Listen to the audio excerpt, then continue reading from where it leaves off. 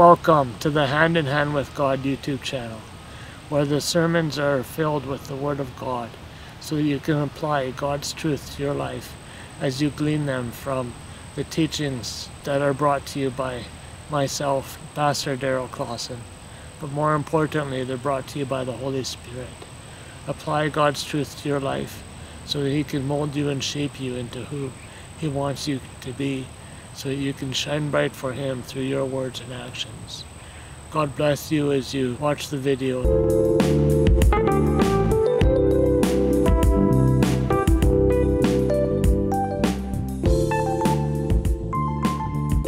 The passage of Scripture I'd like to leave with you for the week is Malachi 4, verses 5 and 6, which says, "Behold, I will send you Elijah the prophet before the coming of the great and dreadful day of the Lord.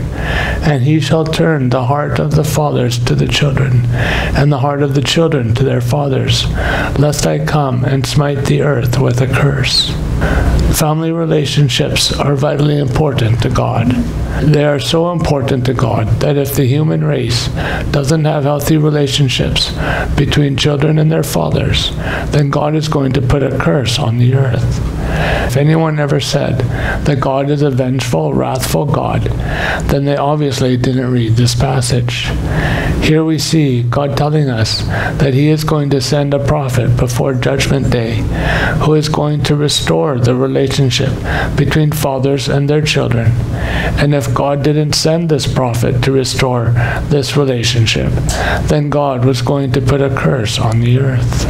If God is vengeful and wrathful, then He wouldn't have sent the prophet warning us to change our ways, warning us to repair broken relationships. But in God's grace and mercy, He gives us an opportunity to make sure that our relationships are healthy. It is God's desire for fathers to love their children and children to love their fathers.